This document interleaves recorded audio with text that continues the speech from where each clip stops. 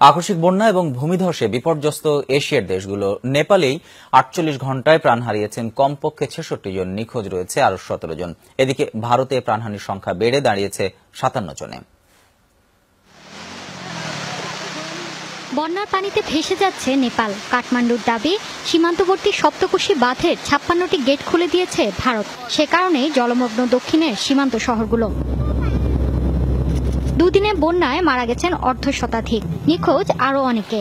পর্যটন কেন্দ্রগুলোতে আটকা পড়েছেন ২ শতাধিক ভারতীয়। এমন পরিস্থিতিতে জনগণকে ধৈর্য ও সাবধানতা অবলম্বনের আহ্বান জানিয়েছেন প্রধানমন্ত্রী।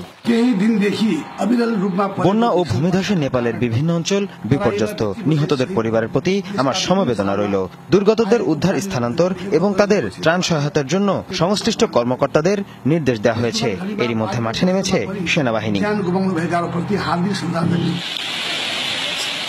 এদিকে চলতি বছরই দ্বিতীয় দফায় প্রবল বন্যার কবলে পড়ল ভারত। পশ্চিমবঙ্গে ৭টি জেলায় ১১ লাখের বেশি মানুষ পানিবন্দী।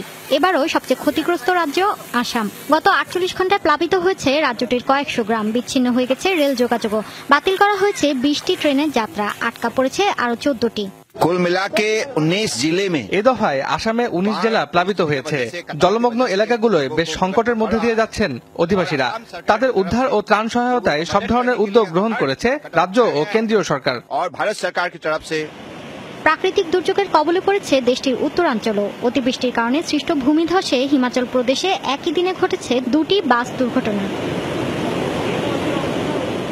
ভারত নেপালের প্রতিবেশী চীনে বানের পানিতে ভেসে গেছে মধ্যাঞ্চলীয় হুনান প্রদেশের বিস্তীর্ণ এলাকা। গত ১২ ঘণ্টায় গানসু প্রদেশে প্রাণ হারিয়েছেন ৭ জন, নিখোঁজ রয়েছে আরও ২ জন।